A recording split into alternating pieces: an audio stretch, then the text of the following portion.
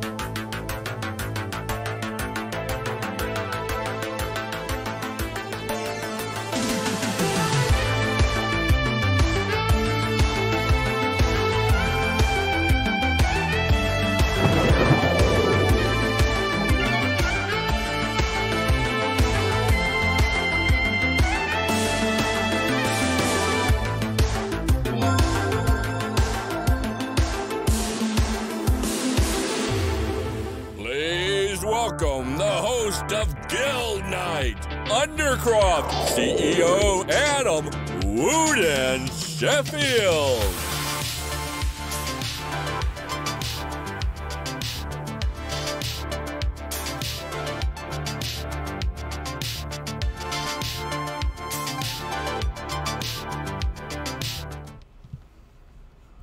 Welcome, everybody. I hope everybody's having a good evening here on September 10th. Starting to feel like fall.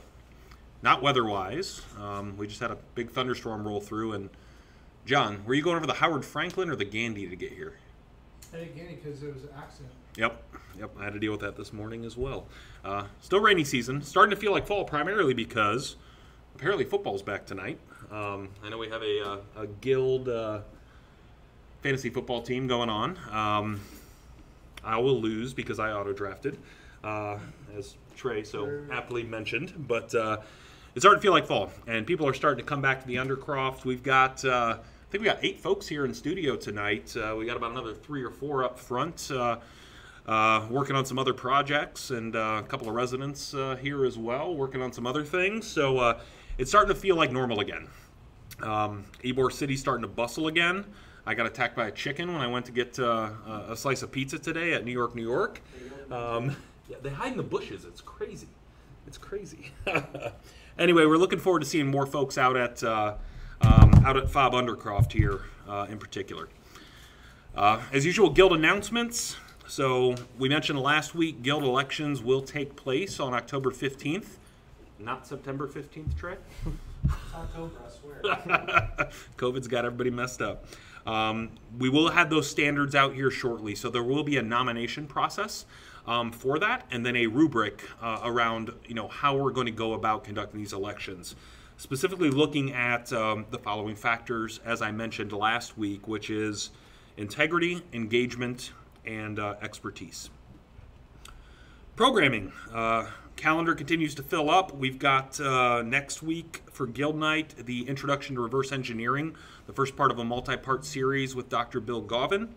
We have Mike Jenke, founder of Silent Circle and Blackphone and co-founder of Data Tribe, will be speaking to us on the 24th of September.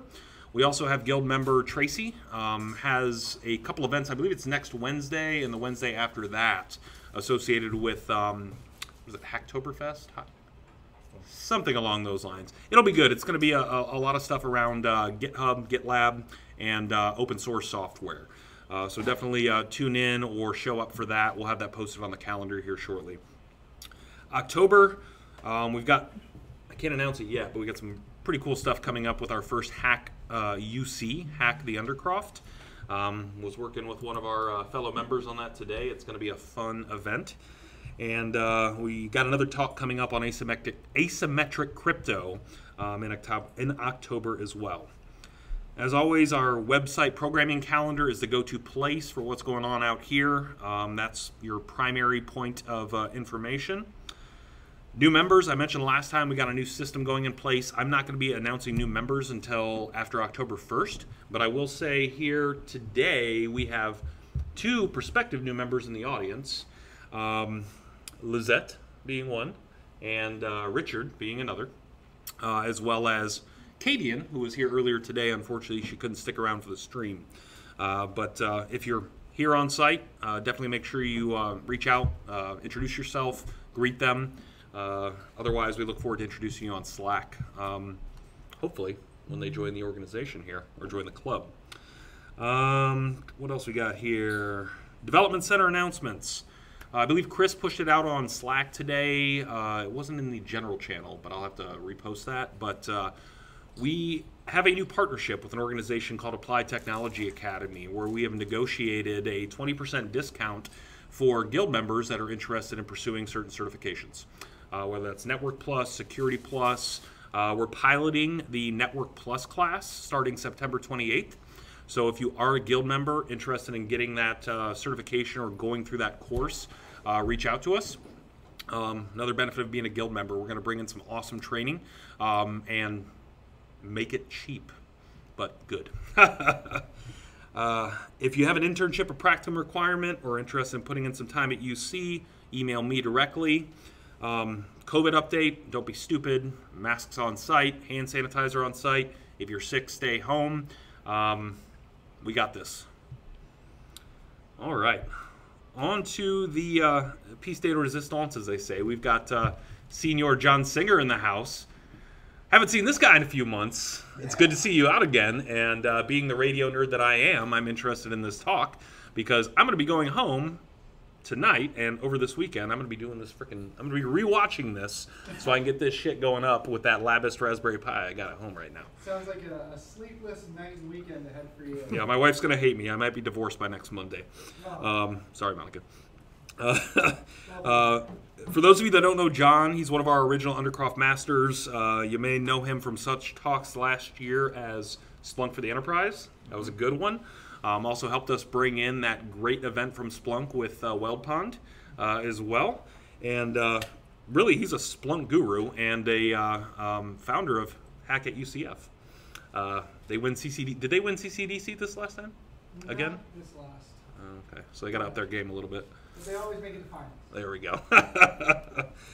Anyway, he's an all-around cool dude. This is an awesome talk. I think the way we came up with this talk is I was texting you or slacking you that I had a Raspberry Pi, and I didn't know what the heck to do with it. What should I do with this thing? Yeah. You told me to build a Nintendo. I already built. Yep. What do I do next? So this is going to be an awesome talk, y'all. Without any further ado, Chris, you want to roll the intro?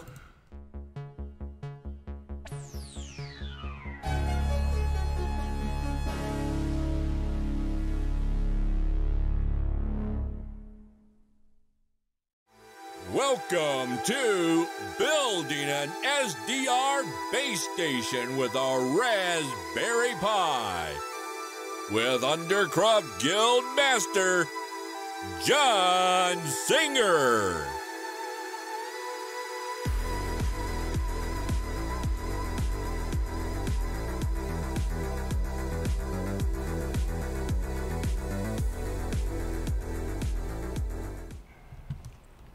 Live.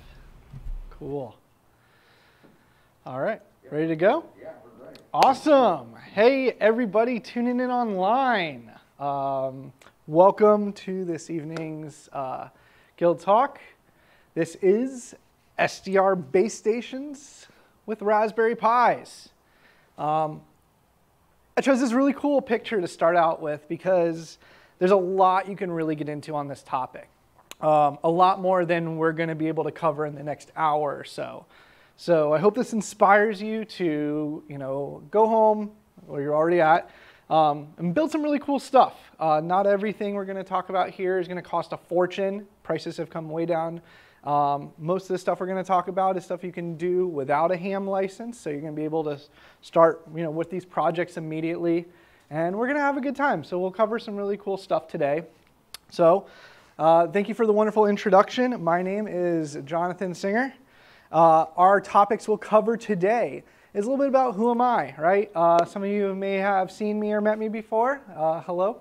But if you haven't, I'll introduce myself. So I want to talk a little bit about the basics and history of radio. Now, I'm not going to get into this too deep because there's an entire level of education and communications that much more people out there are better at it than I am. So I just want to kind of really quickly discuss the basics just to get a level playing field for everybody as we go through some of the different topics to make sense of what we're talking about.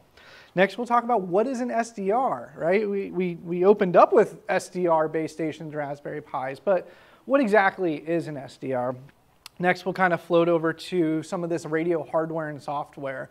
The basic components that we'll share and show today that can help you get started with your projects. Our first project we'll discuss is one called The Freak Show. We'll get into what that means in a little bit if you can guess.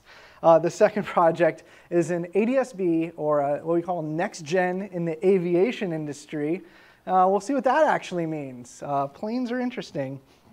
Our third project we'll cover is APRS. And for those that have their ham radio license, you may already be aware of what APRS is. But if you're not, think of it as almost like an offline airwave online communication system. It's really cool, and you can get involved with a Raspberry Pi. It's kind of that simple.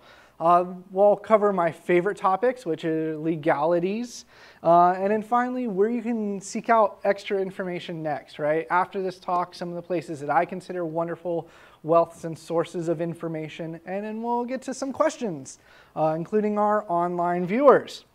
So, who am I? That's me in a photo shoot. I did things once with a suit, but now I have my master's in the cybers from locally here at USF. And I did my undergrad in Orlando at UCF. But some fun things, I am a goon at DEF CON, so if you see me wearing a red shirt running around the hallways in Las Vegas yelling at you, it's purely out of love, and also so that you don't get hurt. Here in Tampa, we have a local OWASP chapter. I run this with a wonderful team of individuals, and we all put in a ton of effort to make a really awesome, successful community there. B-Sides Orlando is one of the things back when I was living in Orlando that I was heavily involved with, still to this day a little bit, but we're coming up on our 8th year, I believe, now. So look out for that. It'll be online within the next couple of months. As mentioned, yeah, I do Splunk. I do it for a company called GuidePoint Security, and I have a great time doing it. Been doing it for quite a few years now, and look up some of my older talks if you've been in the area and come by them. If not, feel free to reach out to me on on the guild member Slack once you're in. I have certs. I don't care to list them. I just got a lot of certs, a lot of letters. They're cool. They're fun. Not to really say certs aren't bad, but and you start to get people with a lot of letters. And of course, an Undercroft Guild Master. So thank you for that. Let's begin with a little bit of a history lesson. Again, foundational. We all need to learn where we came from. So, what does that mean? Let's talk about a couple basic principles here. Right? We got receiving and we got transmitting. So, receiving, or RX, is listening, right? That's where you can passively exist. Think of it like sitting in a coffee shop, which you can't really do these days, but the idea is you can hear everything going on around you.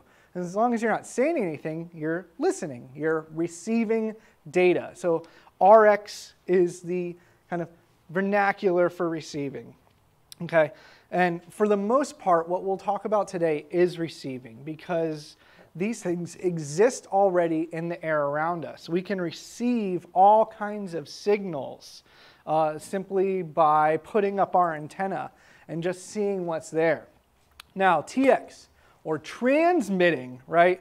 That's the act of sending. That's the act of reciprocating, and that's adding to those airwaves. Now, this active, transmission, that's where things get a little bit iffy, okay? And that's where we start to walk a really fine line on maybe what's legal, or simply just may require a ham license, right? And so you may just need to be properly authorized to perform radio transmissions. But for now, for the most part, you can receive, and that's pretty okay. And so I have this little illustration here to kind of, show we control from one end, which is our transmitter, right? We're sending things, versus our receiver, which is going to be that other end. So maybe that controller, maybe it's like an RC car. Right, so one is clearly going to be receiving, and one's clearly going to be transmitting. And so that's just to kind of lay down some nice groundwork. Our next is the illustration on the left. And what we see here is this involves the moving of the amplitude, so the intensity, the vertical, the up and down of our signal, right, of the carrier wave. Whereas FM, right, the frequency modulation or the frequency changing is going to be the width between each of these waves. And you can see from the illustration, our AM signal at the bottom is going to have, peaks that are going to have highs and lows that are coming from our information signal. Whereas with FM, that peak is going to remain consistent, but our frequency is going to shift and change. And again, there's all kinds of deep dives that we can really go down with this stuff, and that's not what today is about. You know, you'll learn a lot of this if you get into ham license training, if you have a military background in comms, things like that. Cover a lot of these basics, and also, you know, lots of college classes cover this. And again, we're not getting into it. I just want to make sure we have a basic understanding of receiving and transmitting, and the difference between amplitude and frequency modulation. So that's basically it as far as the groundwork. Now that we've got that out of the way, let's get into what we're talking about today. So these SDRs, and it's that software-defined radio. All right? And so software-defined radio is defined simply as a radio communication system where the components have been traditionally implemented in hardware, we'll figure out what that means in a second, are instead implemented by means of software on a computer or embedded system. And so what exactly are we saying here? We're saying that radios traditionally take in a signal and do all of the manipulation and all the filtering and amplification and modulation and do all these different things within the device itself, right? So it's a very confined, purpose-built unit. And this is how it has been for years, right? Think of a standard radio that you listen to music on. That piece of hardware does one thing really well because it's a purpose-built device. At the beginning, we're receiving that signal in from our antenna. But what happens is then the signal is then manipulated and modified accordingly to serve. Right? Now, software-defined radio abstracts a lot of that filtering and, you know, modulation and splitting of all this different stuff, and it offloads that to a computer. Well, what does that allow us to do if we offload a previously hardwired system? Can anybody guess? More mobile, yeah. But it allows us to, well, yeah, money, right? Hardware costs money. But it allows us to be dynamic with it. It allows us to change, right? So no longer we're dealing with a purpose-built piece of hardware where the signal ends at the hardware very quickly, and then all of the fancy stuff, right? All of the math happens on the computer. And if I want to change the purpose, I can do it on the computer dynamically in software. So suddenly, that radio seems super archaic if it can only do one thing. I wish it could do 10 things.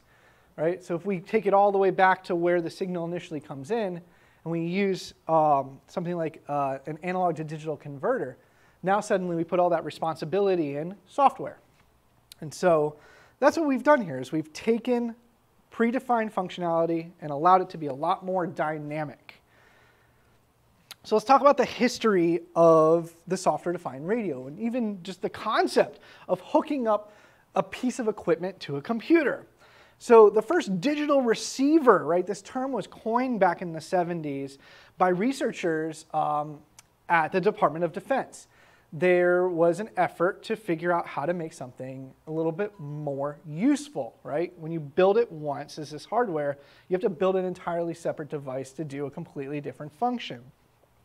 Then this concept of a software radio, this was introduced back in '84 by E-Systems, which has since been acquired by Raytheon, defense contractor. But what they did is they really took off with applying an input of hardware into a computer, and they designed software around this, and they really started to pioneer the concept that we were starting to see. This research led directly into an article being published in IEEE, a very prestigious engineering journal, back in '92, to really show what's capable with this new concept, this revolutionary idea of working with computers and signal and radio data. And then finally, the software-defined radio that we pretty much know it as today was finally coined in '95, and that actually came also similarly from a military effort, right? And so we can see there's a long history of comms and military ties, and we can start to piece together the puzzle of what was going on, back in the day. And what it was called the Speakeasy program, right? And this has actually grown a lot. There's a Speakeasy 2 and things like that. But it was the first public, right, software-defined radio initiative, and this was DARPA Air Force, right? And so DARPA is one of the great agencies that brought us, paid self-driving cars way before Tesla was doing it and way before it was cool. And so they had a military project called Speakeasy. Right? And so the goal of Speakeasy was to make these military radios programmable.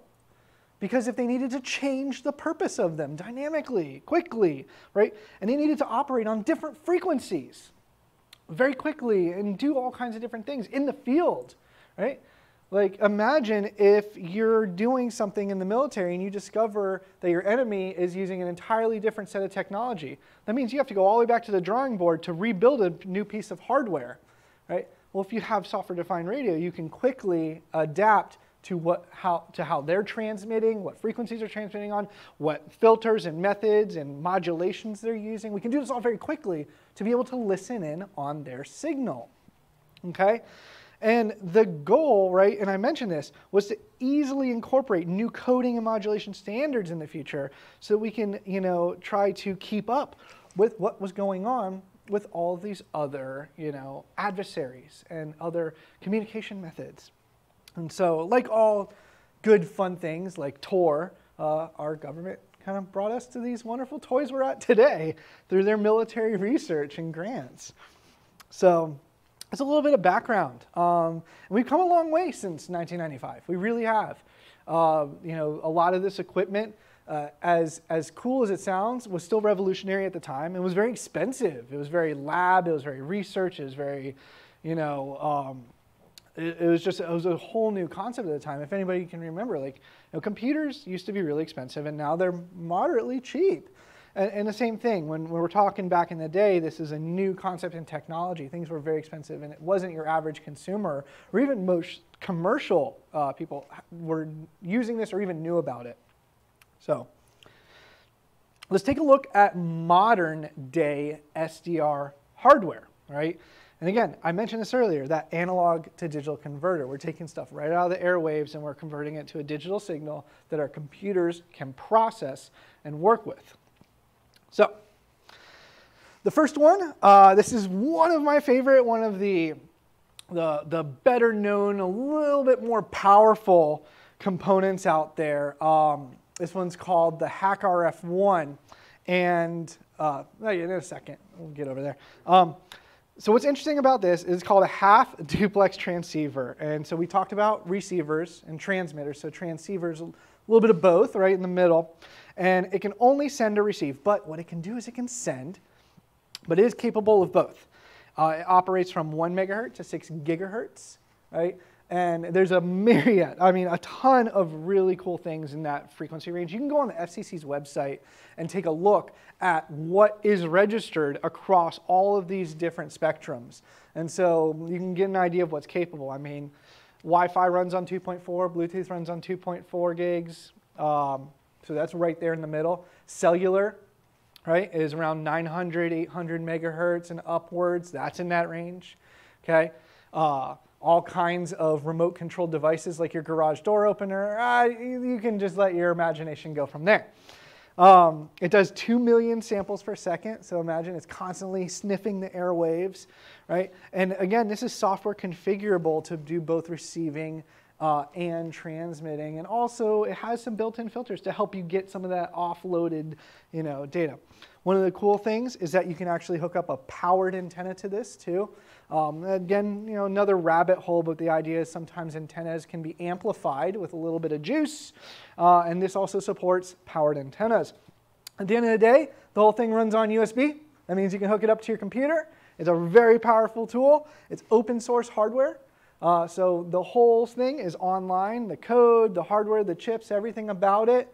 And the best part is it's a $333 unit that is extremely dangerous and extremely powerful. Or you can go online and get a clone. Because it is open source, other people simply just took the hardware designs, manufactured it themselves, and are selling it just as much. So you pick and choose.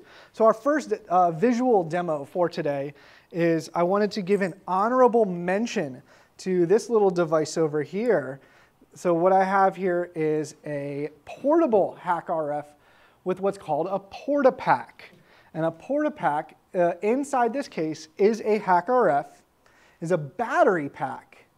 And then shielded on top of the device is a jog wheel to navigate and a full color touchscreen. And so these porta-packs are very handy to take your hack RF, which can not just receive but also transmit, and take it with you on the road or wherever you're going. And so right now I don't have it doing anything, but it is very capable in many ways. And so you can pick up a lot of this hardware online. Great Scott Gadgets is the one who originally designed the hack RF1, but I mentioned that you can also get some of this stuff overseas, reputable clones just as much. So we'll bring the camera back over here. And by the way, if anybody wants to mess with it after, you're more than welcome to. Just bring your Lysol wipes. And I don't know, do we have those? I gotta say it. Yeah, cool. So, but I did want to do an honorable mention, mostly because this is truly a software-defined radio, but it's not a computer in the sense of like a Raspberry Pi or your desktop or laptop, but it is still running code. It's still open source. And I thought it was just really cool, and I wanted to at least share some of the different options that are out there. It's got a headphone jack to listen to any kind of audio that is being received out of the airwaves, so like think like FM radio. My particular model has a battery built in, not all of them do, so it's ultra portable. And a ton of features, all the bells and whistles you could ever want and imagine. So if you have any questions about it, please let me know, and I will point you in the right direction of how to acquire one of these wonderful borderline tools. What's the question? It is rechargeable. Yep, it is a LiPo battery built in. In fact, I have it on the charger right now, but I can unplug it and it will continue operating. You know, I haven't figured that out yet. I've had no issues with battery life, but I also don't test its limits. It's got a built-in 1,000 milliamp hour battery. So, but that's this particular one. So anyways, check it out. Next really cool piece of hardware I wanted to mention, this is called the Lime SDR. All right, and if you thought a hack RF1 with the capabilities of receiving and transmitting were cool, these Lime SDRs are nuts. They're full duplex. That means we can send and receive at the same time, not just one or the other. And that gives us interesting capabilities that that half doesn't get. It operates from 100 kilohertz, so very low frequency, to 3.8 gigahertz. Still covers most of the things we would want to pick up today. Really, beyond that, there isn't too much once you get into that high spectrum range. And I just listed a couple examples here, but one of the ones that I really wanted to point out that the Lime SDR can do with full duplex is we can do stuff like cellular base stations. A Lime SDR is capable of setting up an LTE tower on this little guy right here. Obviously, you need amplification, but from a software perspective and a baseline hardware perspective, this is capable of building your own cell phone network. Pretty cool. And at the lonely little price of also about $300, you can be just as dangerous. It's really interesting what the hardware market today is capable of with just the cost of chips and manufacturing overseas has just really driven down the capabilities of a lot of this stuff. Now, the Lime SDR is not open source like the Hack RF1, so you won't necessarily see clones of it. You can really only get it from authorized distributors, so there isn't like a cheaper alternative. But if you're really into this stuff, it's definitely worth the investment. And honestly, it kind of just goes up from here. There's even more crazier devices that just have more inputs and outputs and have more frequency range capabilities. And that's that's a whole nother thing that we're no longer being a hobbyist, I would say, at that point. And so let's keep this a hobby. Let's keep it fun. Let's keep it safe, right? Totally. So let's get to what we really came here for, the SDR, but not just any SDR, the RTL SDR. RTL? The hell was RTL make special? Well, it's the Realtek RTL. In fact, it comes from the chip, the name of the microchip. That's the primary, component of these little USB sticks. Now, compared to the previous two, this is much smaller. In fact, I have one right here. I'll bring it on camera. This is it, really. It's this big, tiny little thing. No, it's about the size of a thumb drive, and that's basically it. And jam-packed in this little device is everything you need to get started with scanning and surfing the airwaves. Okay, and so this Realtek chip was originally used for people to listen to radio and watch TV on their laptops. And that's what it was for a long time. In fact, some of these original ones, this one I have here is DVB-T plus DAB plus FM. So they're digital video tuners to pick up analog TV and radio on your laptop. So that's what they originally kind of were out there for. And it was discovered that the tuning was being done by software. That kind of turned on a light and said, well, wait a minute, the software controls the full functionality of this device, and all of like the TV part and the radio part is done on the computer and it's not done on the device. Well, can I reprogram it for another purpose, right? This different type of modulation and filtering and other needs? Absolutely. So this is the new standard. There's a lot of reasons it's the new standard. It's cheap. I mean, the one I have here, the RTL SDR, the branded one from the RTL SDR community, that's only $20, $25. You can get these things for a couple bucks overseas, really. Now, obviously, these more expensive models, they're going to have higher quality components. They're going to have better oscillators inside, which is very important, right? Everything's built on a frequency, and as we can, focus in on that frequency, that's the goal. So they're just better overall when it comes to more accurate in their capabilities and measurement. But at the end of the day, same purpose. 24 megahertz to 1.7 gigahertz range, and still that covers a ton of things. There's all kinds of devices that are operating in the 315 megahertz range, the 433 megahertz range, the 900 megahertz range, the 800 megahertz range. This is still a great budget tool, and I have a bunch of them. In fact, I have 3 myself. 2 of these cheapy TV radio ones, but I do actually have one of the branded ones that you see here on this slide. Now, unlike the previous 2 that are totally dangerous, this is receive only, right? These aren't transmitting. There's people out there that can get into the hardware and mod it, but we want to listen. We want to see what's out there. We want to see what we can do with that wonderful data. And so I highly suggest these things. They're fun, they're cheap, they're very readily available on Amazon. And this is a great starting platform for anybody who wants to get into SDR and learn and experiment. This is definitely the starting point for everybody's adventure. And I just really want to remind everybody online, we do listen to you, and if you have any questions at any time, please feel free to chime in. I've got a couple.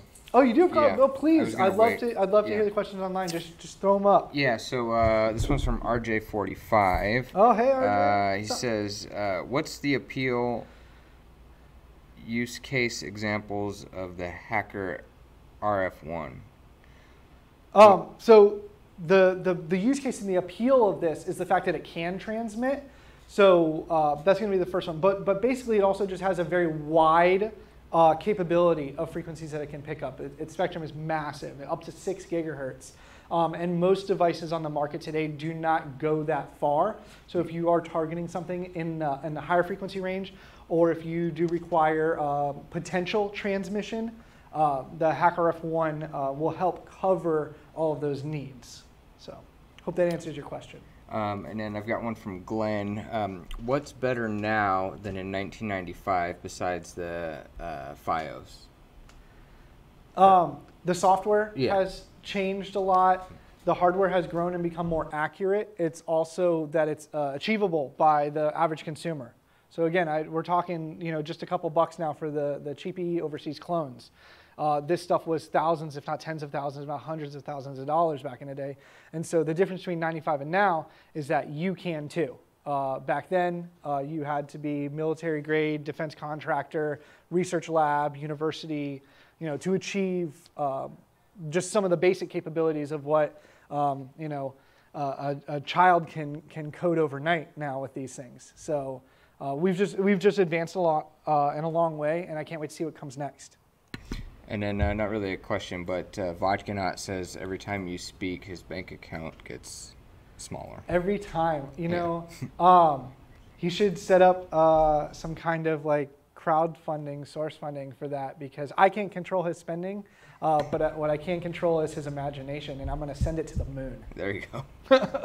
So, awesome. Well, thanks for that. It gets better.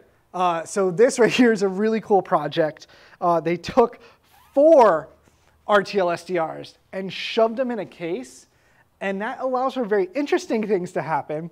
That allows you to take multiple SDRs and do comparisons with each other and overlap them and make it even more powerful. And so suddenly you have all this extra functionality added when you start to layer these pieces of hardware. You can do direction finding. So one of the cool things so take a look at this. You have an antenna north, south, east, and west. And then you have a signal. And you can measure the strength at each antenna to determine which direction the source is coming from. This is really cool. I mean, modern methods for cell phone tracking is triangulation, strength between 3 or more towers. Well, we now have the capability to do our own triangulation or quadrulation. I don't know whatever the word is called for 4, but you are now simply capable of measuring signal strength from a source and then determining the approximate direction in which the origin of that source is. Like, this is extremely useful for people that may be lost, right, in the desert or in a jungle, and they have some kind of radio equipment on them, right? Or this may be useful for tracking down criminals that are actively using radio technology to transmit in a legal manner, right? So it's really interesting what we can do for this. Passive radar and beamforming are just a couple of the other things. And again, super rabbit hole there, but I'll let you Google that one. But when you bring together and when you make 4 RTL SDRs coherent with each other, it's extremely interesting what's capable. And what I really like most about this piece of hardware is not just a lot of that functionality and feature set, but it has a Raspberry Pi header right on top of it. It's asking to be hooked up to a Raspberry Pi. It wants to be part of your toys and do cool things, right? So give your Raspberry Pi a home right on top of the Kerberos. It's right there. But anyways, check these things out. These are also a little on the pricey side. Very purpose-built. If you're into this stuff, great. But it is still a hobbyist and consumer grade. So, do you have the Portapack for that? No. So the Portapack is a purpose-built shield for the HackRF1, and it matches an interface. It's just a pin-to-pin match. And the HackRF1 came first as a universal piece of hardware. The Portapack was a shield that was added on top of it to make it a standalone device independent of a computer. So you must be asking yourself, stop teasing me with all these things and draining my bank account. What can I do with these things? Why am I here in the first place? That's a lot. I don't expect you to read all these. It's a big list. In fact, it probably looks really small on a stream too. But I highlighted a couple of fun things that I thought would pique everybody's interest. The first one I highlighted was tracking aircraft without a radar system using plane's own communication. Super cool. All right.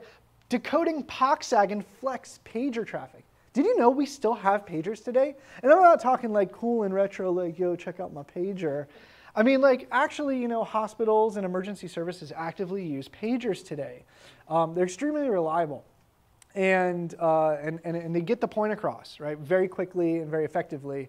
And they don't really break down like we have cell phones crashing and iOS and Android security vulnerabilities and updates. It's a very standardized system that's just extremely robust. And so we still use them today. And we can listen to them. It's also floating in the airwaves. Sniffing GSM signals. This is fun, right? Yeah, cell phones. Cool. Dangerous. Please be careful. Listening to FM radio and decoding RDS information. Going back to the roots of this stuff, right? Well, some of this hardware was originally designed just to listen to the radio on the computer because maybe at the time just something wasn't available or you wanted to record the radio, right? So a lot of basic, really cool basic stuff. I highlighted the receiving NOAA weather satellite images, right? That's really cool. We'll get into a lot of these examples. The last one I highlighted was listening to the International Space Station. I think that's awesome. As like a huge nerd, the fact that we already know it's floating overhead, right, in suspended orbit, but it's actively communicating back with Earth. I mean, we got that. They have internet in the space station. But did you know that the space station's actively broadcasting all kinds of great information that you can listen in on for fun publicly? It's super. What was it? Yeah, exactly. We'll play. We'll play with it in a second. Okay. So just a couple things you can do once you really start to get into software-defined radio. So we covered the hardware. Real quickly, we'll talk about some of the software because a lot of this stuff still pertains to the desktop, laptop, PC world, right? But today we really want to talk about Raspberry Pis. But at least I'll give you a little taste of what you can do on your computers in the meantime. And so there's some really good tools out there, Windows, Linux, Mac, stuff like that. GNU Radio is like the super nerd version. And I mean that in the kindest way because it's extremely manual, extremely verbose. Right? And when we talked about that hardware process initially being abstracted from the predefined device and bringing that into the computer to do all the math and the calculations and the filtering, GNU Radio is the kind of place that you would achieve that because you can manually rebuild that hardware data process from start to finish, splitting signals, bringing them back together, amplification, all kinds of stuff. And so it's a really cool tool, and so you can get all kinds of pre-built templates for different purposes, or you can build your own. This is the communication person's dream. This stuff is intense. By the way, I will be sharing these slides, so they will be made available online, and that's to you online too. So look out for the information when I share them. GQRX. This is what I currently use on my Mac. I plug in a USB RTL SDR. Fire up GQRX, and I get all kinds of great spectrum analysis here. I can tune it. I can change some of the different functionality. I can look at it from different perspectives. I get waterfall views, so I can see signal strengths. Just really cool stuff. And again, it's on a multitude of platforms. SDR Sharp. This one is for Windows, if you can imagine Sharp, C Sharp, right? Okay, so Microsoft. But it's a super powerful Windows tool. I highly suggest it if you're in a Windows environment. It's a fantastic tool set. It has a ton of modular capability and plugins. It's been around for a long time, very versatile. And a lot of the really cool functionality you saw on the previous slide can be done with SDR Sharp because of its wide variety of capabilities. And then there was another piece of hardware I didn't really mention. I thought about it, but we talked a lot about hardware, and I didn't want to make your bank cry anymore. But SDR Uno is another wonderful piece of software from the SDR Play team. And SDR Play is another one of these boxes that hooks up in USB and does all this wonderful sweet magic that makes you the commander of the airwaves. So let's jump into the first hardware project that you can build yourself. And I kind of hinted at this earlier. We're going to call it the Freak Show. Well, I didn't call it that. The developers called it that. It's going to be fun. So we'll bring on the Freak Show. What this is a Raspberry Pi spectrum analyzer, scanner, device, visual. And so this frequency analyzer pairs a Raspberry Pi with a touchscreen. So you get a visual, so it's all in one cube unit, right? And you run the standard Raspberry Pi OS, or Raspbian as it used to be called, right? And pretty simple. And it supports any of the RTL SDR hardware that is that works with the standard library. So whether it's that special silver one directly from RTL SDR website, or the little cheapo import radio ones, supports all of them. And when you make it portable with a battery pack, you are really making this thing fun. So you have the capability of having your own spectrum analyzer in the palm of your hands. And so we'll real quickly take a look at what some of this hardware looks like. And so I brought one with me today. And so over here on the table, as we bring the camera, this is the device right here. And so I actively have it on listening. And so this is SDR, and you can see it's running entirely off of a battery pack. And so in the case is the Raspberry Pi, and the touchscreen's on top. I have my RTL SDR hooked up here to my external antenna. And this antenna is not tuned for any particular frequency. And by the way, that's a thing, that antennas are designed to match the frequency that you're trying to pick up. In fact, the height matters in that case. But again, a whole nother theory we're not going to get into. And so this device is a touchscreen, and so I can get here and I can change the frequency that I want to listen on. I can change all kinds of different sensitivities. And right now I actually have it tuned to 103.5 because that's a radio station in the area. And so it gives us a very good, clear signal here. And I have it in waterfall mode, but I can change it over to our frequency analysis mode, and we can see the spikes in our area that we're currently tuned to. So things are really cool, and it's a wonderful little portable device. This one's built on a Raspberry Pi 4, but the documentation makes it, it was originally designed for the original Raspberry Pi 1 when that first came out. And so you're not limited to any particular level of hardware. It doesn't take a lot to achieve this. All right, so we'll head back over to the little talking station. And so that's a freak show, right? And so what does it take to ultimately build one of these things, right, for yourself? And so let's take a look at the assembly process. And so what we have here is we have a cheap Pi case, right? It's just plastic. Picked it up on Amazon.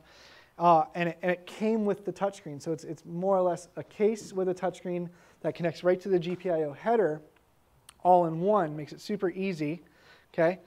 And an SDR. And really, that's all that you need to achieve this goal. And so the antenna that comes with it, for the most part, is just fine, right? How are we doing? Okay. But if you want to get a more tuned antenna, if you're looking for a very specific task, be my guest. The one I'm using has what's called an SMA connector on it, and it allows you to simply just screw on all kinds of other antennas. I brought a couple as an example. And then I prefer the stylus because I'm really weird about getting touchscreens dirty, but also it's a little bit better with the accuracy.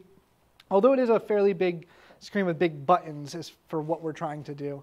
But that's really it. You can get this stuff on Amazon, dirt cheap. It really only is a combination of a touchscreen case kit, an RTL SDR, and a Raspberry Pi. Obviously, I don't need to tell you that a Raspberry Pi needs a memory card and a power source, but I'll leave it up to you for the purpose of this. Hope this is one of the simpler, easier projects to build. And so to set this thing up, we install our Raspberry Pi operating system, right? Very simple. We install our screen drivers. Wherever you bought it from, they'll have instructions for setting up your screen. Mine was very simple. I just ran a script, and then boom, everything was working. And then we installed the software. And so this is initially developed by Adafruit.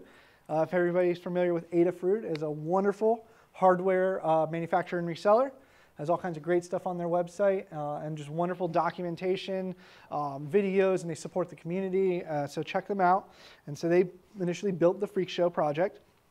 And then at the end, you just run the Python script, run Freak Show. I actually set it up so that on boot up, it automatically runs it. So as soon as I power the device on, it boots into the OS and then goes straight to Freak Show. So I don't really have to do anything. It's up and running on its own within seconds. And so that's the optional step, is to make it start up automatically. And so you can see here on the screen, I'm featuring a couple of the settings, and so we can see the frequencies that you have it tuned to, right? The intensities of the signal and how big those jumps are going to be for the amplitude, and all kinds of different things. You can, again, set up your center frequency or where you're initially tuned to, so you can see around it with a nice narrow bandwidth sampling rate. Terminology I'm still working on. But it's a lot of fun. It's super cool. And it's a great first project. And in the meantime, you get yourself a nice touchscreen. The whole thing, at the end of the day, I think I spent just shy of $70 on everything. Super cheap SDR, touchscreen kit, and then any Raspberry Pi will do. So definitely check it out. And so that is your first project with your SDR base station. Something cool I really wanted to mention was a lot of these tools, right? A lot of software and Raspberry Pis were kind of made for each other, right? Like this was developed by Adafruit. They thought the marriage of the touchscreen and the SDR and the Pi was cool, and I think it is too. But there has been a community that has made an SDR-focused Pi image. Right? This image is an all-in-one, so we don't even have to now just install components and in different pieces at a time. We can install this one image, and it has a ton of supported software already built in. And so some of these things are that GNU radio. It is already built into this SDR Pi image. There's that GQRX I talked about. There's some of the Lime stuff. If you have a Lime SDR, the software's already there, right? And then all kinds of additional tools, right? Multimon, that's a crazy thing with taking the data and all kinds of fun stuff. So if you're really into taking your Raspberry Pi and doing all kinds of interesting SDR, functionality and data and different hardware and different SDRs that you've purchased over time, check out this OS. Again, it's purpose-built. It supports, the variety of Raspberry Pi devices out there. Okay. So the next one we're going to jump to is my personal, I don't want to say favorite, but it's my longest running Pi that I've ever owned, and I'll explain why. And so our second project is plane spotting for the rest of us. And I know it sounds crazy. In fact, I chose this background of like an air traffic control center to kind of hint at where we're going with this. So at my house and at many homes and offices and places and domiciles across the world, people run SDRs monitoring airplane traffic. This is actually a screenshot taken about a month ago when I was starting to put these slides together from St. Pete, from my house. And this is just a couple of airplanes that were transmitting loud enough and within range that my little receiver could pick them up. And so this is super cool. And so you can turn your Raspberry Pi into an airplane tracking base station. And there's a lot of functionality you can get out of this stuff. And so I mentioned it's my longest running Pi and project and things. So I'm currently running my FlightAware, PiAware base station here on a Pi 1, like the original Raspberry Pi, from years and years and years and years ago flawlessly in my windowsill for the current time, like not disconnecting it, 3 years straight. The only time it ever gets shut off is when the power goes out or I bring it here. It has consistently survived everything in my windowsill on the second floor to just listen to plane data.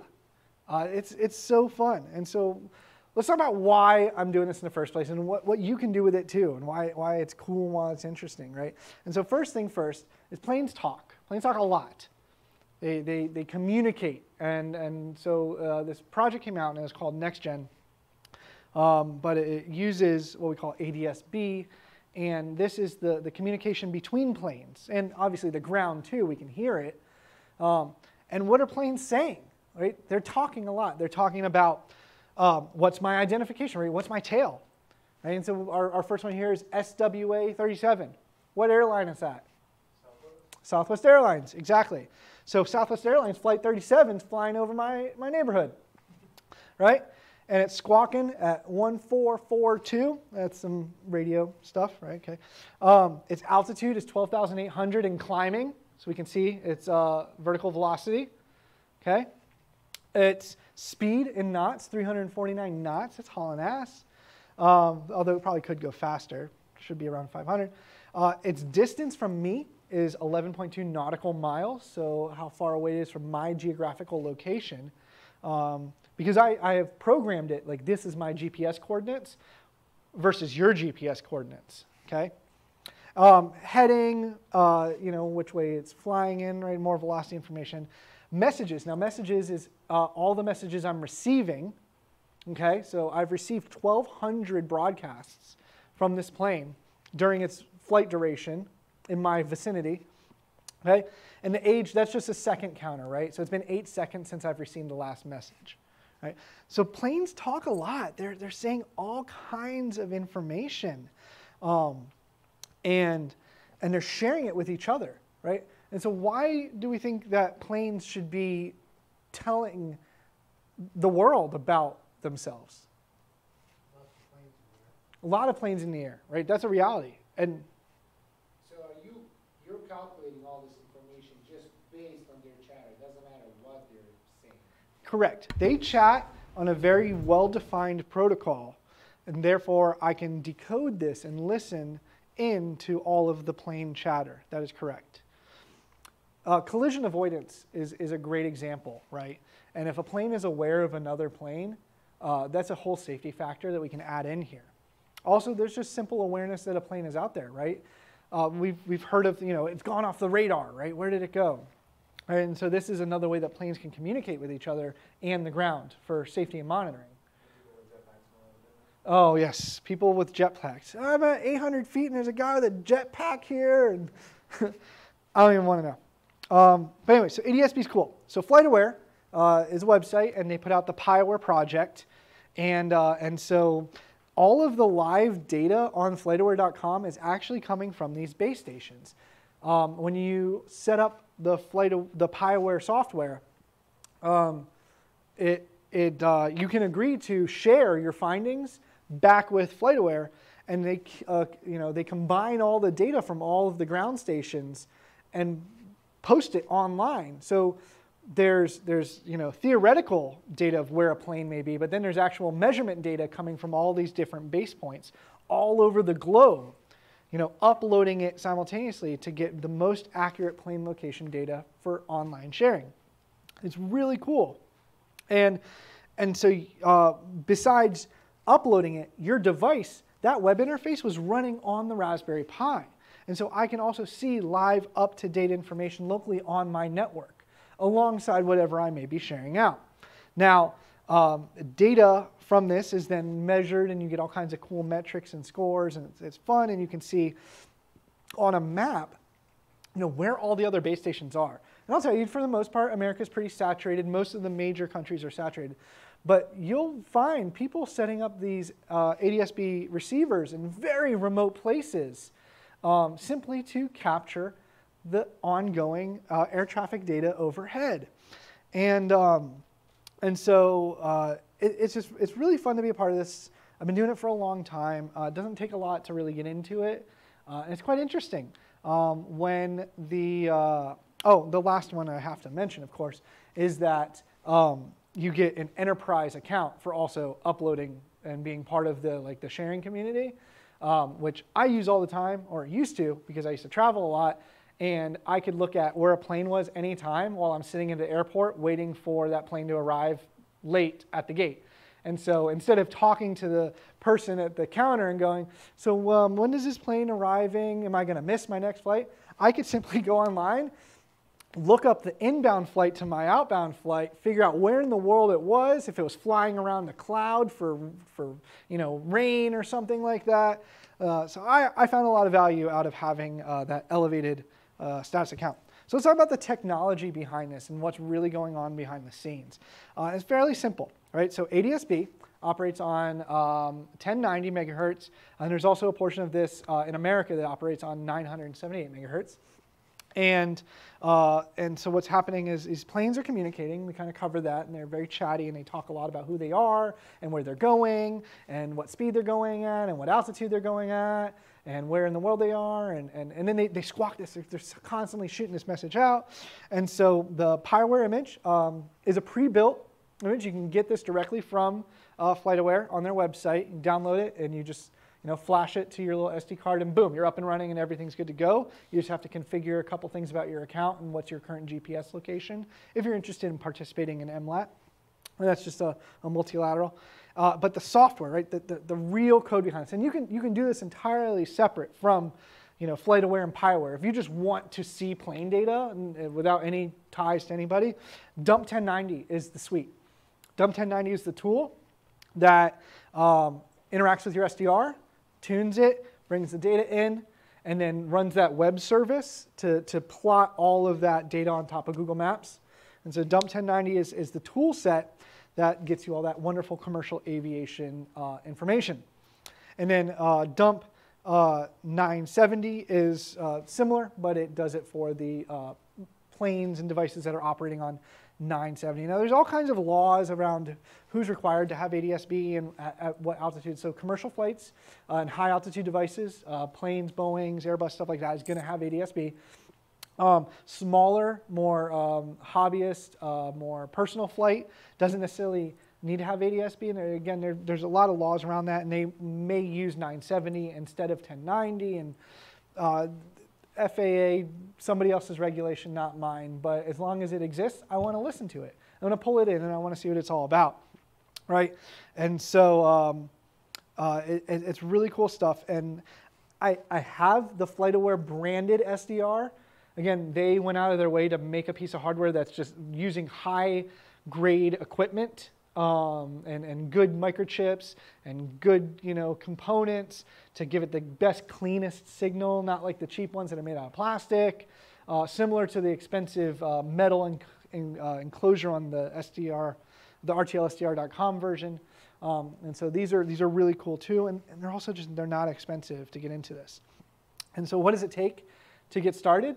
Well, it takes a Pi with a case. I mean, you really don't need a case. I have a case. Screen's optional, right? You could potentially put that web page on the screen, or you can just view that web page from another device, or you could just never view the web page because you're just constantly uploading and sharing the data and using the PyWare website. All right. Again, you need an SDR. So far we're at Pi and we're at SDR. And then we need an antenna. And this, compared to the previous project, you want to try to have something a little bit better tuned. Again, the stock antenna you can get by with, but a tuned antenna, more honed into that 1090 frequency, you'll find that you'll receive more messages. And so to calculate how big of an antenna you need, there's online tools, but the idea is taking the size of the wave, and you can have an antenna that's a quarter wavelength or a half wavelength ultimately.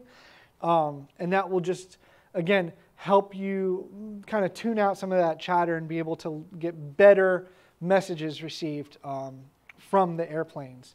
And so the other key thing here I mentioned, and I talked about this earlier, is I run out on the second floor in the window. You want a clear view of the sky. You want a clear view of where the planes are, because they're going to be broadcasting and you are trying to receive this data. So either elevated is the main key. If you can run an antenna outdoors safely, that's even better. I know people that have installed like a very major 1090 tuned antenna on their roof at an super elevated height, and you can easily see planes from 200 to 300 miles away. I mean, it's really impressive what you can see. Now, from my house, with this, here, I'll put it on camera, but this little rinky-dink antenna that I actually cut to be a quarter wavelength because the stock height was too much. I usually pick up easily 50 miles. I can pick up some in the 100-mile range, and then rarely, every once in a while, I get one in the 150-mile range. But yeah, if I had a proper antenna and I set it up outside, I can easily see traffic from Orlando flying overhead, which is a very busy airport, as you know. So very cool, very fun. This project has been around for a long time. As like I said, I'm running it on my original Pi 1.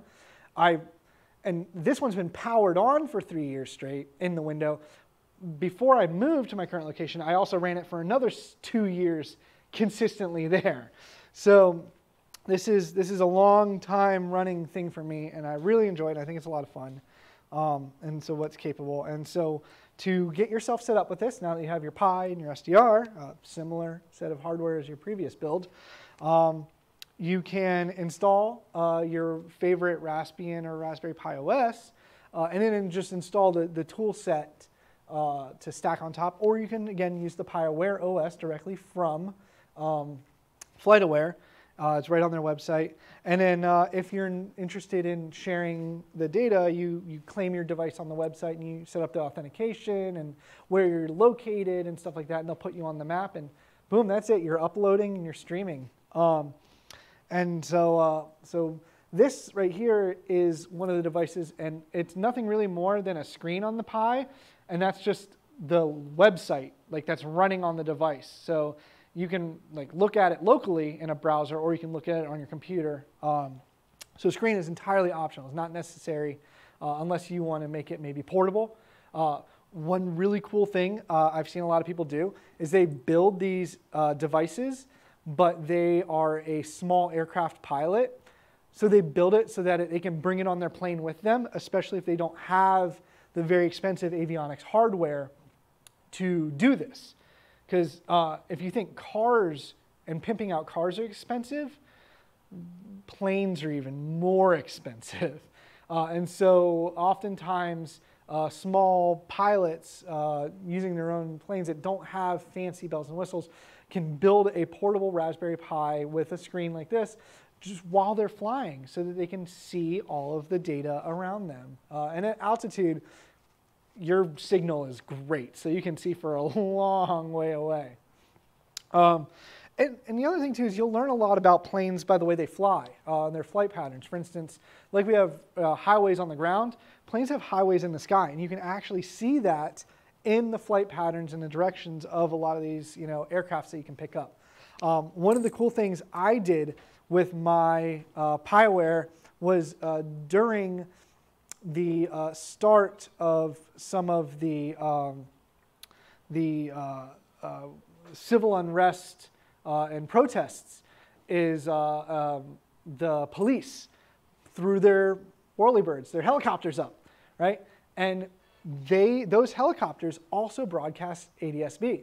And so I was able to see the flight patterns of police helicopters in the areas over downtown Tampa and over downtown St. Pete. And it was very interesting as you can tell when things were going on, or if there was a police chase down the highway, because you can see the helicopter traveling. I think I sent it to you guys. I was like, oh, they're out tonight. There's the police helicopters. And a little bit of research, you can figure out what the tail number of a police helicopter in the area is, and then you can simply watch for it on your newly built device.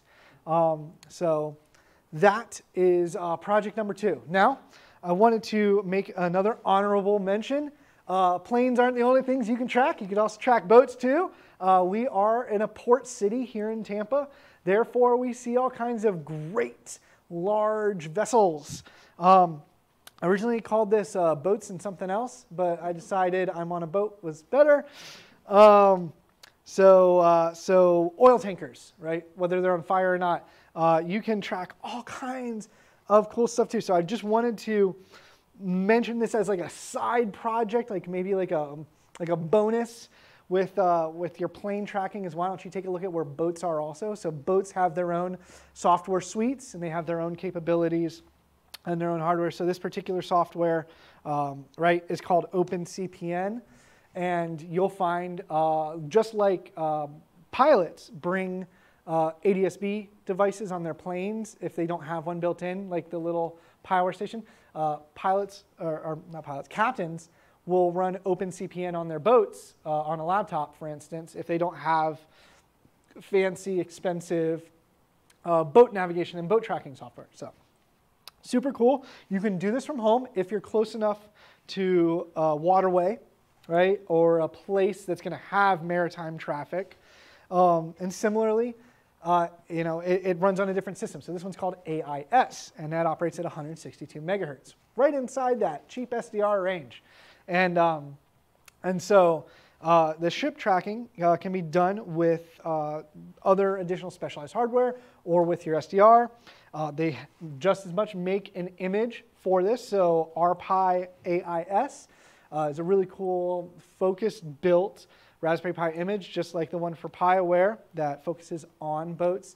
And so if this is your thing, check it out. I didn't really get into it too much because I do the plane one too myself, and I have a lot of experience with it. But if this interests you at all, be my guest. It is super cool. And again, boats are constantly talking.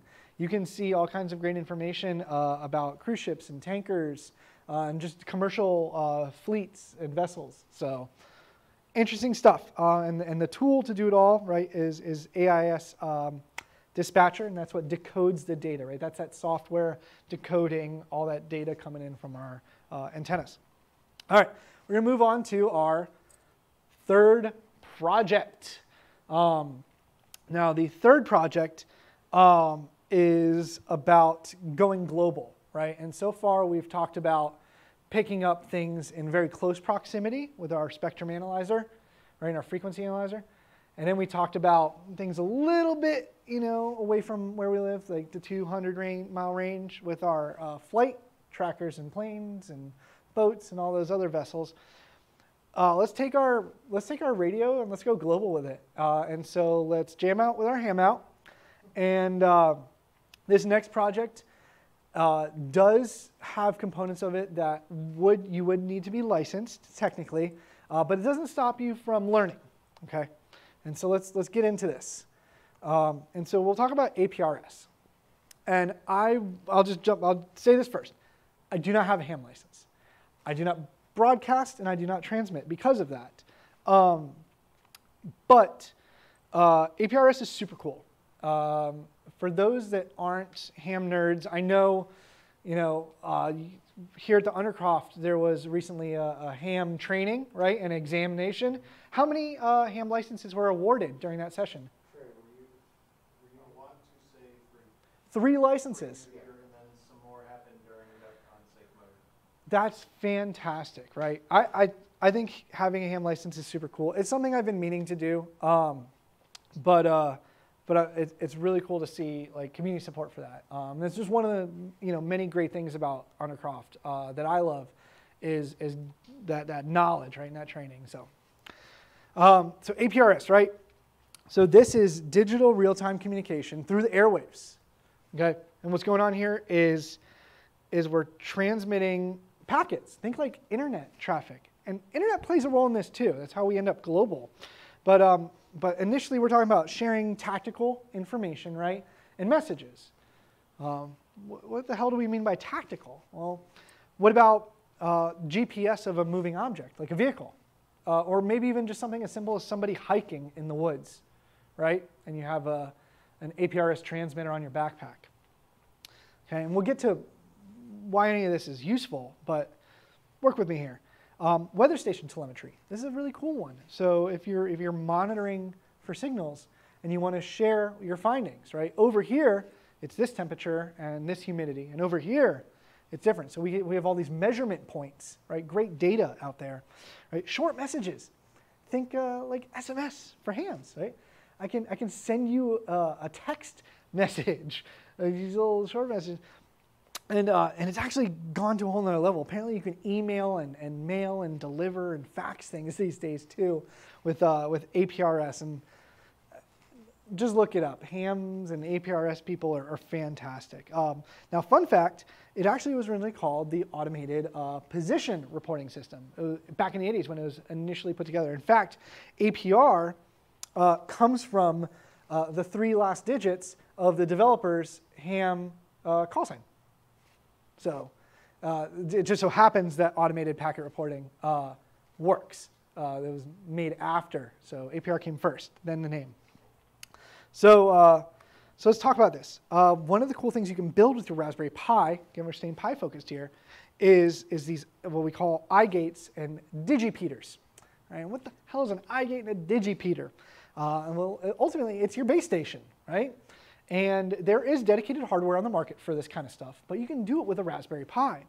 And so the digipeater listens for radio packets that come in, it receives them, and then it repeats them. Well, that's useful, because signal repeaters really help when you're trying to get a message a long way away, and you can't get there with your own broadcast power, right? And so repeaters are necessary. And again, hams will understand this, but repeaters are part of the ecosystem when you're sending signals very far, especially over a horizon, okay? Except for the flat earthers. Then it goes all the way, every time. So a digipeater is a digital repeater, right? It's the Pi take on how we're going to get involved in this. And then there's iGates. These iGates are super cool too. And what they do is they'll listen for these radio packets, just like our digipeater initially does.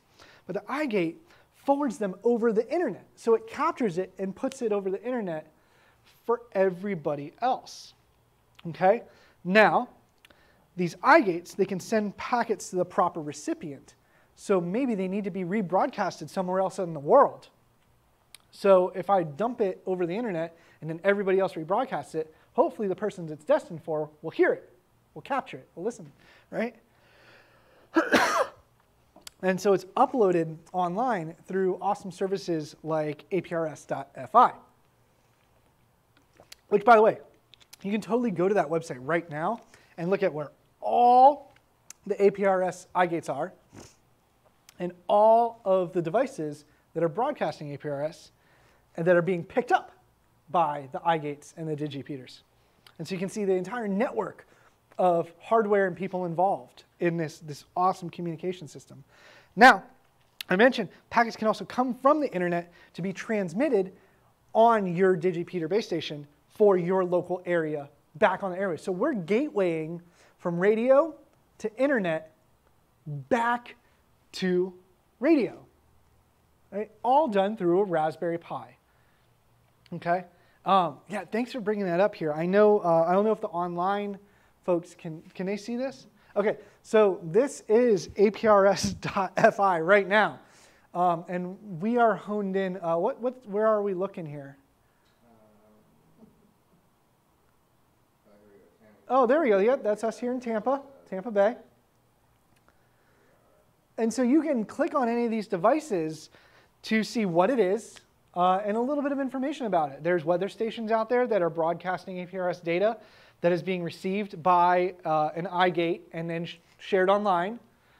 There are vehicles moving that are broadcasting their GPS location that's being picked up by an iGate or a digipeater and then shared online. And so this is really cool network of communications that can all be done with a Raspberry Pi and an SDR. So, fun stuff, right? So you can play passively by simply listening to what's going on around you and taking your part and uploading that to the internet to help that message get to maybe where it's going, right? And again, there's a whole nother aspect of this that I haven't really delved into because I don't have a ham license. But messages are destined, and they're like packets on the internet, and the internet is used as a gateway, as an intermediary to reach a farther distance, and all kinds of fun stuff. But this is for the ham people. Do look it up. Do check it out because you can definitely get involved by receiving information. Okay, and so the assembly is a combination of really cool stuff. You have your Raspberry Pi. But you also have a transmitting device if you want to repeat, right? If you want to be a digipeater. And so we take our Pi, and we take an SDR if we just want to receive, or we take an SDR in combination with a transmitter, or we just use a transmitter alone, because technically this thing can send and receive at the same time. You know, it's one device that does receiving and transmitting, right? So there's a multitude of ways you can take it on. But there's a great software suite that goes with this, right? And so that software suite is called Direwolf. And so you get this installed, and the idea is that all of these different APRS signals that are happening in the air from all these different transmitting devices, you can pick them up and you can receive them, and then you can then share them back online, or you can do your part in retransmitting messages. And I probably got a couple errors somewhere along the way in this part because, again, I don't have my ham license. But I find this absolutely fascinating. There's an entire communication network in radio that uses the internet to go global, and it can all be achieved with a Raspberry Pi.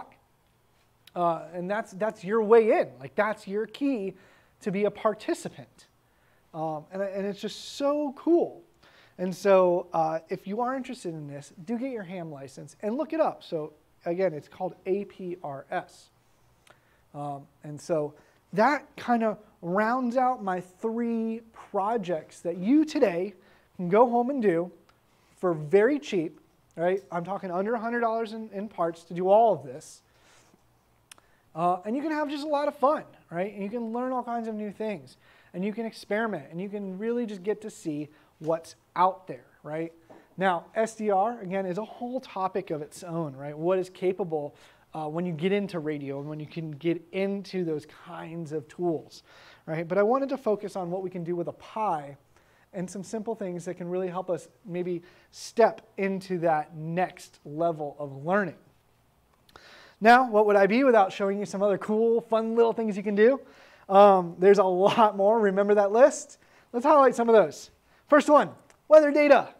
NOAA, or Meteor for the Russians, for the Ruskies, these satellites are constantly floating overhead in geospatial orbit.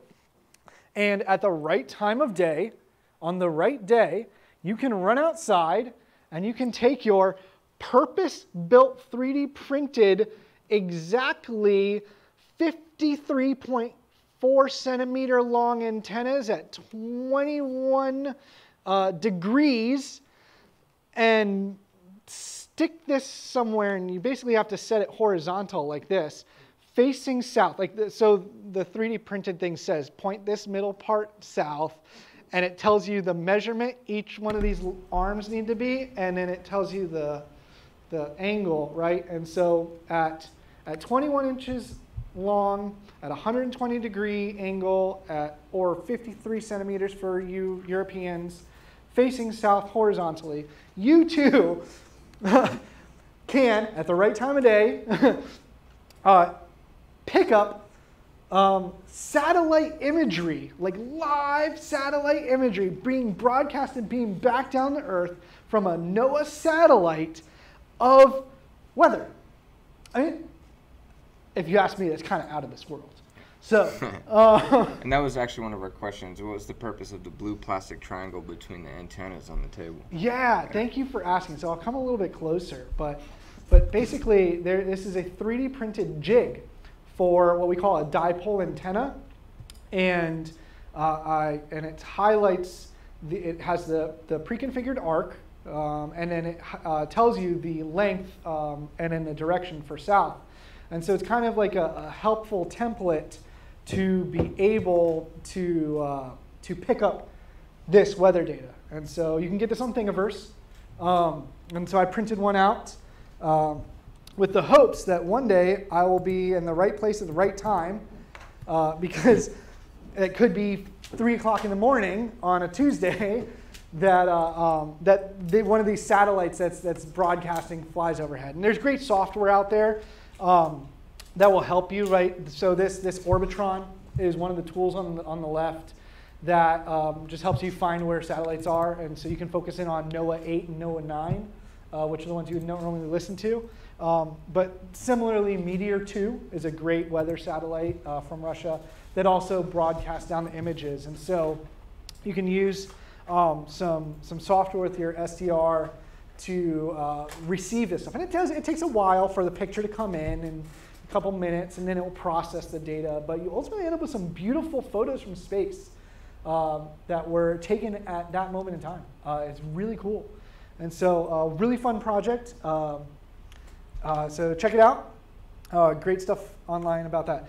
I mentioned this one earlier, International Space Station. So the Russian module on the International Space Station has been broadcasting a picture over what's called slow scan television for years, for a long time. And they do change the picture, everyone. They do change it regularly. and so something cool here is there's a website called Space Flight Software. And you're encouraged, if you pick up the photo being broadcasted at the time that the space station's over your head, you're encouraged to go and upload what you received. And so spaceflightsoftware.com is a beautiful library of these images received from different people. I mean, all over the world are going outside to pick up space station broadcasts. Really fun, cool stuff that you can do. This one was picked up more recently. They have, and you can see it's in Russian. They have another one that has like pictures of like helicopters. Like I don't know what they're doing, but I think they're demonstrating their military prowess, because the rest of the photos that they put that aren't a space station are just like planes and helicopters, but like badass planes and helicopters. So it's really cool. Check it out. It's a lot of fun to also talk, or at least listen to the space station when you get an opportunity. So it's another one for you. So next fun little thing you can do with an SDR, and again, all this stuff is really great, especially if you have kids. Love this, right? It's called radiosondes, and we don't really call them radiosondes in America. It's more of an international term. I didn't really know what one is until more recently in life, when I got into like drones and stuff like that. But radiosondes, also known as weather balloons, should have just called it that. They transmit all of their active findings back down during their entire flight. And so a weather balloon will go up, and it will say, you know, altitude, temperature, humidity, all the measuring factors during this weather balloon's flight. And then ultimately that weather balloon will pop and fall back to Earth, and it needs to say like, hey, I'm over here, come collect me. And so they'll be constantly broadcasting. And so there's people online that will like they'll go on hunting adventures for radiosondes, and they will like they'll set up their devices, and they'll find them and hone in on signal strength. And radiosondes often, when you find them, have like how to send me home instructions on them. Like, I belong to this research lab. Here's my address and phone number. Like, if you find me, please call this number, and we'll come retrieve it from you, or you can mail it back to us, right? Because these research balloons are very important. In fact, balloons are, I believe, sent out twice a day in most of the research spots. So this picture comes from Boulder, Colorado. And so it will fly up, do all of its collections, pop, and then fall back to Earth softly. And as you can see from the software, it travels quite a bit, so they got to go and get it. And the only way to know where it is if it's broadcasting, and it's screaming in the airwaves, right? And so super cool, fun stuff. If you ever want to do like HABs or high altitude balloons and things like that measure or if you ever want to like send up a GoPro to see the curvature of the Earth to prove all the flat earthers wrong, you have to still broadcast so that you know where your device is, because the winds are going to carry it, right? So these are fun, really cool stuff to look up. I wouldn't suggest going and hunting radiosondes, because all you're going to do is find something that you have to give back. You're not supposed to keep it. So anyways, research purposes only, but super fun. I think that's interesting. And then finally, good old FM. But there's more, right? FM isn't just FM radio. First off, hey, what does FM mean? Frequency modulation, exactly. And so frequency modulation, or what we like to call music that we listen to, is a lot more than it used to be, right, when it was first being done. So today we have stuff like RDS. And so RDS is the radio data system. Have you ever been in your car and your radio knew the name of the song, the artist of the song, the album of the song, the genre of the music, and what station you were listening to by call sign, not by frequency number? It's called RDS. And so small bits of data are being transmitted alongside your FM music. And so you can pick up RDS data and read this. And you can also, with the little Portapack, broadcast RDS data and do some kind of testing and experimentation with that. And so, so that's just one step up from doing this with software-defined radios. But the next one is HD radio. And HD radio is really interesting. And I put a lot of information about it. But to really simplify it, HD radio is completely different than like standard FM, frequency modulated wide audio, right?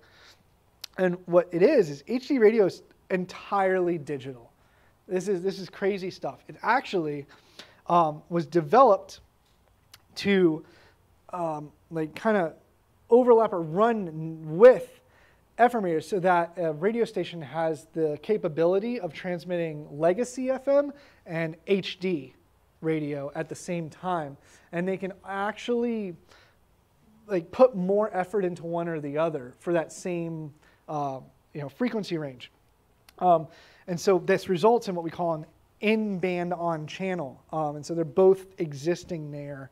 And so it's like a hybrid of digital data that's through an AC codec that has to do all this crazy stuff, versus just listening to the frequency modulation that we all know and love.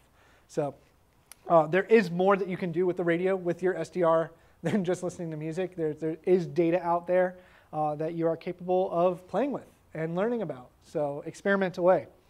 So I know we're like an hour and a half into this, and we've went over all these cool projects. First off, are there any questions before I go on to the next section? Yes.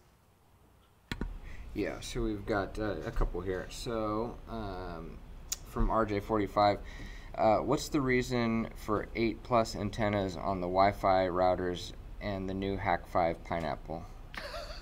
So the reason for multiple antennas on a device is because each one of those antennas can only be fixed to a particular frequency at a time.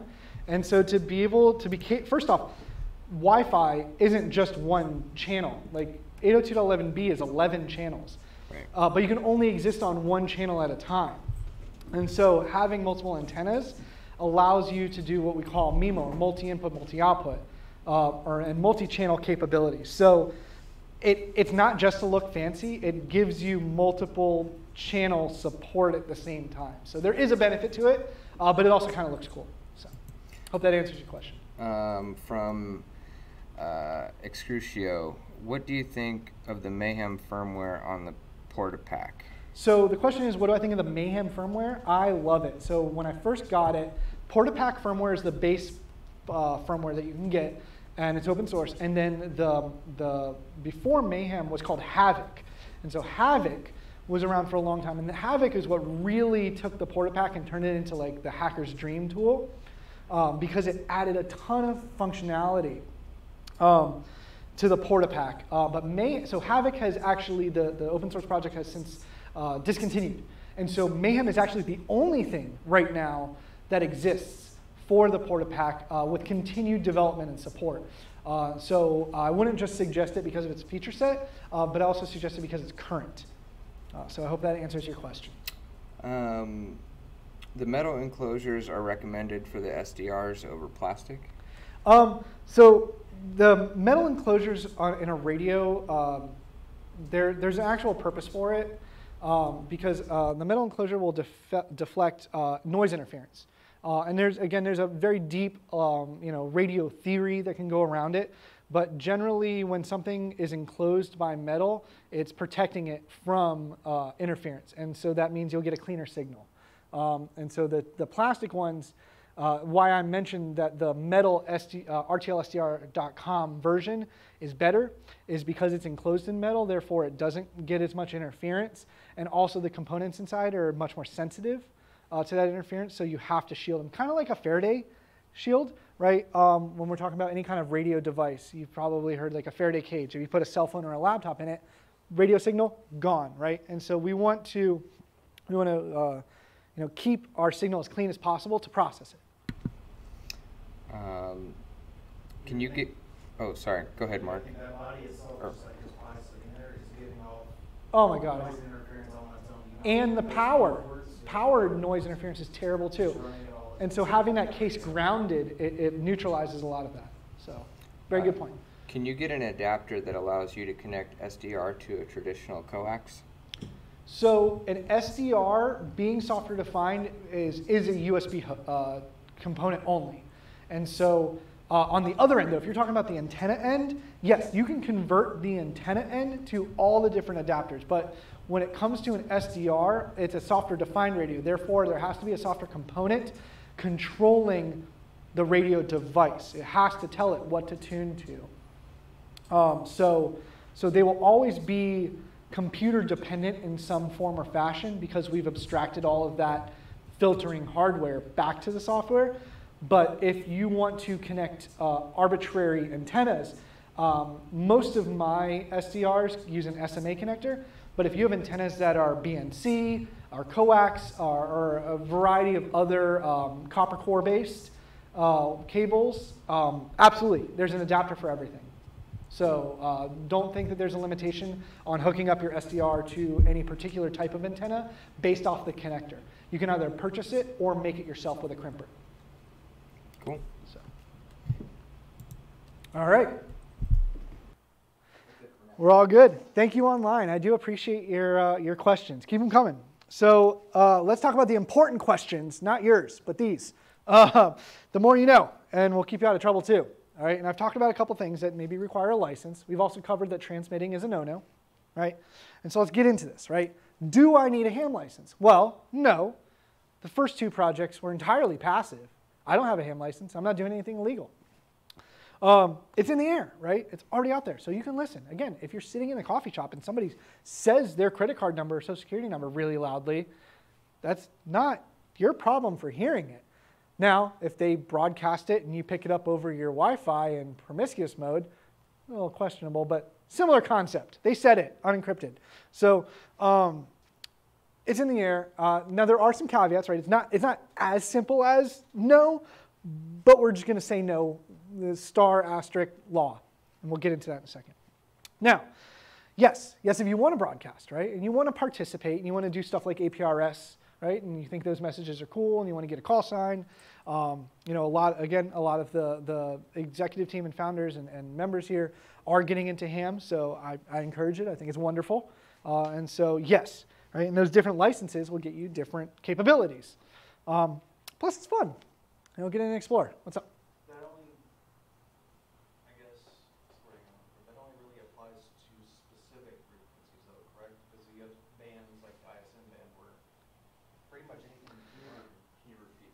Yeah, and so the question was, is still having a ham license is to a specific frequency? And yes, right? You can't go willy-nilly all over the place. You can't set up a radio station, right? Not going to happen because one, the frequency is already registered with the FCC, and two, your broadcast power strength is you're not allowed to broadcast that strong, right? Radio stations are in the hundreds of watts. They're broadcasting for hundreds of miles. You're not allowed to do that. So So yes, different levels for broader frequencies and strengths, right? But again, it's a very well-defined space too. So yes, it's not just do whatever you want. But learn about it, have fun, explore. There's plenty of information online to help you determine if that's something you want to get into. Let's talk about the laws.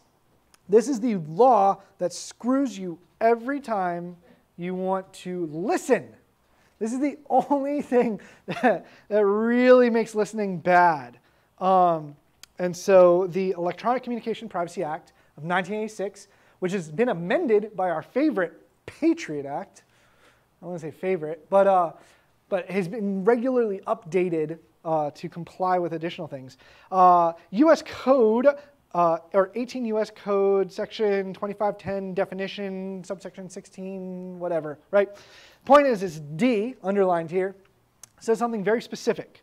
Transmitted over a communication system provided by a common carrier, air, unless the communication is a tone-only paging system, right?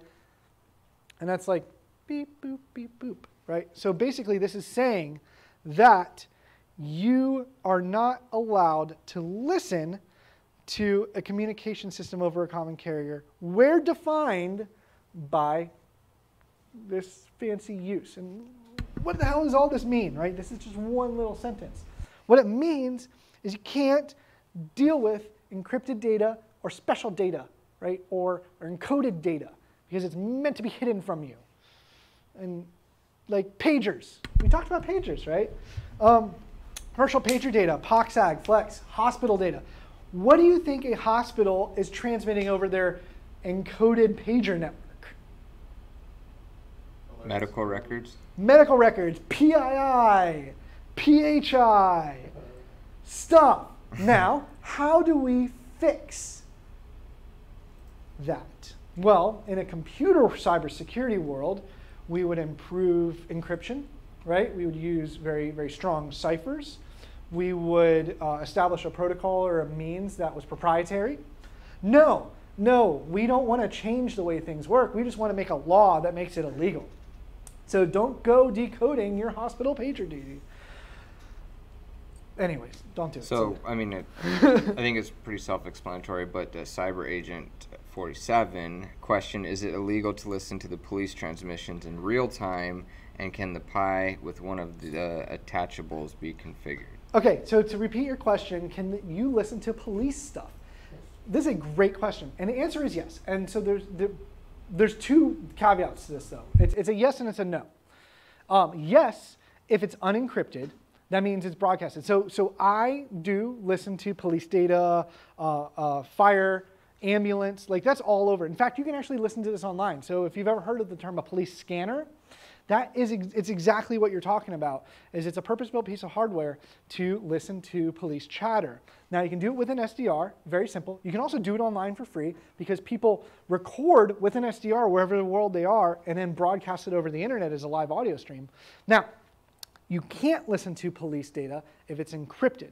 And what that means is that there's a chip or a configuration in the police radio hardware that only allows them to talk to each other. And so it's not that you can't by law. I mean, you're not supposed to decrypt it, but there's also a level of difficulty that you simply can't get past, which is the encrypted traffic. Now, obviously, enough money and time in anything, it'll get pwned. But generally, only unencrypted police chatter is easy to pick up. But you absolutely can listen. There's nothing stopping you from picking up public service radio. So hopefully that answers your question. And then one more, if you don't mind. So from Sure. Philly Tech Club, where does LoRa fit in? LoRaWAN. So LoRaWAN, which is the question, where does that fit into all this? It fits in similarly to what I'm talking about here at the bottom. And so this slide answers your question. And so let me go through it and then I'll highlight your specific thing. So again, let's not decrypt intentionally encrypted data. Let's not decode intentionally encoded data. We're not going to fix the system. We're just going to make it illegal, right? Because if it ain't broken yet, we're going to break it even more. So now, Transmitting without a license, I mentioned this, right? And again, where and when and how and stuff like that is part of your license structure. But things you cannot do. Pirate radio, do not do that. You are capable of doing it, doesn't mean you should do it. Emergency services, don't mess with the emergency services. Seriously, there's somebody's life at stake. It's just not worth it, okay? Airplanes, we talked about how we can receive a lot of that chatter. You are capable of broadcasting your own ADSB information and pretending to be a fake airplane. There was a lot of research around this. It was very controversial at DEF CON. A lot of different federal agencies showed up to a particular fly a plane sideways talk. Yeah, I remember that. Just don't mess with airplanes. The onboard systems could potentially do all kinds of evasive autoflight maneuvers if a plane is detected too close, and you can injure and kill individuals. It's also extremely illegal. The Portapack can broadcast ADSB. Okay, so now those exceptions, right? Where does all the normal things we do when it comes to broadcasting? Well, our laptop broadcasts, right? It's a receive and transmit process. Bluetooth, right? Little things. So where are our exceptions? Super low power, close range, right? You're allowed to do these things. You're allowed to use an FM transmitter in your car. For instance, it can take an adapt to your cell phone, and it broadcasts on a very, very, very, very low power FM frequency that's about the bubble of your car, so that you can play the music. These were very popular about a decade ago. Okay, and then all of the other normal stuff, right? So Wi-Fi, Bluetooth. This includes LoRaWAN, Zigbee, Z-Wave, right? All those small wireless intercommunication protocols, right? And so obviously you don't need a license to do that. We call it the 2.4 gigahertz like open use spectrum, whatever. So that's really the only time you get to transmit stuff legally. So, all right, that covers the legal stuff. Good. I hope I knew it would answer it. That was good. All right, so just one more time, don't do it. That's it. Just want to leave it at that. We're not going to talk about it again. Do not do it.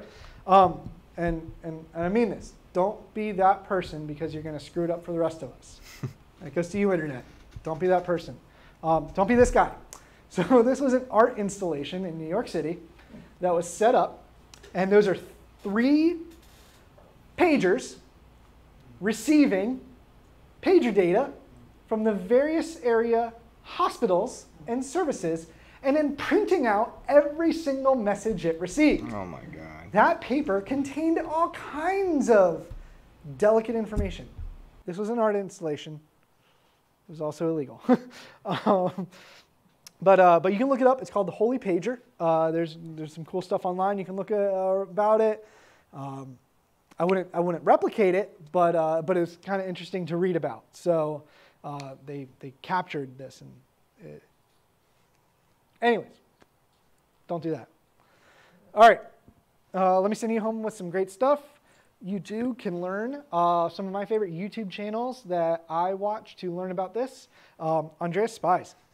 Guy is brilliant. I think I mentioned him about some Raspberry Pi stuff earlier, but he's really big on LoRaWAN. So if you're interested in LoRaWAN, Andreas, great YouTube channel, awesome hobbyist, really fun videos, and he approaches all of his videos like he's teaching in a classroom. And his favorite saying is, you want to sit in the front row, the first row. He's very big on just information and learning. So great YouTube channel. TechMinds is another one. They have so much SDR stuff. They have all the different hardware and all the tools, and they have tutorials on how to build a Portapack and how to flash it and how to use it and set it up, and just it's so much cool stuff if you want to really just get some great hands-on instructional to really extend to this. And then there's great channels out there like Modern Ham, right? Just enthusiasts sharing what they're learning about when they're messing with SDR. And when they're experimenting, they're learning the software and the hardware. And so these are some great YouTube channels, along with the Undercroft YouTube channel, that you can subscribe to and check out to learn more about some of the things that we talked about today. And so that really rounds it out. We're hitting the last 10 minutes of our 2-hour block. I really do like to go for those 2 hours. So let's take these 10 minutes here and see if there's any additional questions from the online viewers, you know, and stuff like that. So yeah, we've got so Sure. Wooten. Can you ask John to tune in to 446.000 70 cm calling channel? we will do that Okay. right after the broadcast when we get our hands on Sure. the hardware. And then from Shizzle, best SDR for capturing the signals from newer cars. What is the best SDR capturing the So signals when we're talking from about newer cars, there's a lot. So here's the thing, right? A modern vehicle, let's say a brand new 2020 car, has a ton of radios in it. And when I mean radios, I'm not just talking the one you listen to music on. So the first system, car broadcast, is called a TPMS, or tire pressure monitoring system. The Portapack can read the radio coming from your tire, from your wheel, that's transmitting its pressure and temperature. I believe it's 315. What was it that at 433 can decode it? Oh yeah, RTL 432. Yeah, but about I think it's 315 megahertz is the frequency at which the TPMS system operates. The second radio your car has is Bluetooth, so that's 2.4 gigahertz. Modern cars now also have hotspots in them, so we're talking about both 2.4 and 5 gigahertz. And then there's the variety of other potential radio devices. Now, if there's something more specific, I'd maybe could chime in. Oh, and then you're talking about unlocks. Of course, you want to steal a car. Great. So to unlock a car, there's some cars yes, some cars no. And so modern lock and unlock technology uses frequency hopping and uses a bunch of different techniques to make it difficult to clone or emulate. The Portapack supports a couple of manufacturers built in to do signal capture and signal replay. It's similar to modern garages. Garages back in the day used to be dip switch based. Therefore, you could just tune to the exact frequency and then pulse the signal. Now, again, they're using frequency hopping and all kinds of other initiatives and technologies to avoid theft and cloning. But I encourage you to research this stuff because we're getting into a borderline of ethicalness. Yes, it's capable. Yes, it's possible. But I don't want to encourage it unless it's for research purposes only. Not really a question, but a comment from SWFL-SEC about hey, the Mike. weather balloons. Yeah. A father and daughter launched their own balloon a couple years ago in Kalamazoo, Michigan. I think they have a blog for it. A farmer found it months later after they had ended their search. Mike, that's a wonderful story that you had an opportunity to launch a weather balloon with your daughter in Kalamazoo, Michigan. And that's the thing is you put the your contact info on the weather balloon's main device, and even though it may have been lost, like you said, for months, somebody found it, and that's super cool. And that's what a lot of these research balloons and radiosondes are doing is they're constantly being sent up with the expectation of being recovered. But at least during their flight, they are broadcasting all of that, the metric data. So, but very cool. Not a lot of people get the opportunity to launch a high altitude balloon, especially if you're near a dense area, whether it could land in traffic or an airport, planes and stuff. So it sounds like Michigan was a great place to send it out over some fields. That's looking like that's it. Well, RJ's typing, so he might have one more. We'll let that last one come in. Yeah, it's probably a meme. We'll see. It might be a meme. I'll Well, 3-1 that it's a meme. Any takers? With that, again, we've talked about some really fun hardware today. I encourage everybody to go out and take your Raspberry Pis that you may already have and pair it with a software-defined radio, something like one of these entry-level devices from rtl-sdr.com. Not really pimping them, I just love their hardware. And they have a ton of blog posts, articles, and how-tos. You can really get started on some of this stuff. I'll make sure to have these slides sent over to the Undercroft crew. So we'll be posted online for everybody to review. And outside of that, I've had a wonderful time researching and preparing this presentation and talk over the past couple weeks. I can't wait for my next opportunity. With that, I want to thank everybody for tuning in tonight, watching online. Hope you have a safe and wonderful evening surfing those airwaves and staying out of trouble. Thank you. Thanks, John. Woo!